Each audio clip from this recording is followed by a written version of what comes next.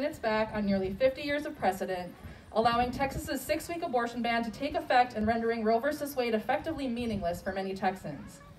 Since then, politicians in other states, including Wisconsin, are signaling that they will push for similar bans. Boo indeed. So, our Supreme Court reconvenes on Monday, and on December 1st, we'll begin hearing a case out of Mississippi on a 15-week abortion ban that poses a direct threat to Roe v. Wade. Wisconsin, and I need everybody to pay attention here, Wisconsin is one of 9 states that has a criminal abortion ban on our state laws that could immediately go into effect if Roe v. Wade is overturned. So again, it's a very serious moment for those of us who care about this issue.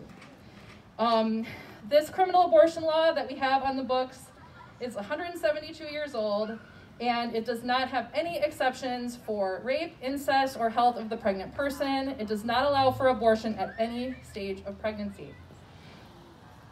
What we're witnessing is the greatest threat to abortion access in nearly 50 years, and as we know, abortion is a deeply personal, private healthcare decision that each person must be empowered to make for themselves.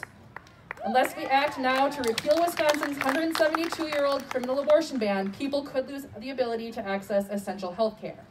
All right, so we all understand why we're here today, yeah? Yeah! Okay, so before we get started, just a few housekeeping items. We have volunteers here